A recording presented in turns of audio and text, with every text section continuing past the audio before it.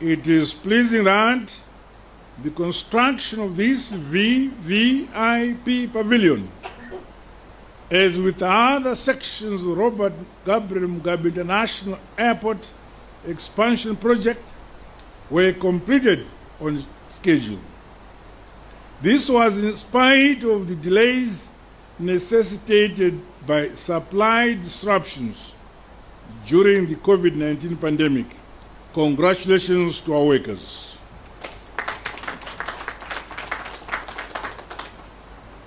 From a historical standpoint, we, the people of Zimbabwe, are builders with a high sense of beauty in our designs. No one can dispute this.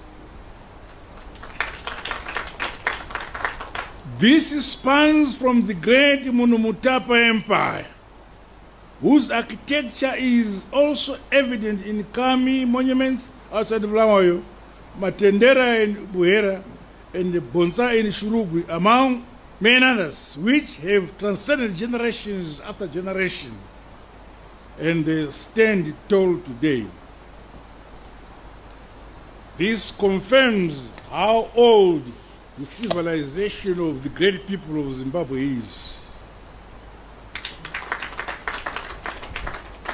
The architecture of the pavilion, along with its creative designs, aesthetics, and imagery, are a refreshing portrayal of the rich cultural heritage of our great motherland, Zimbabwe.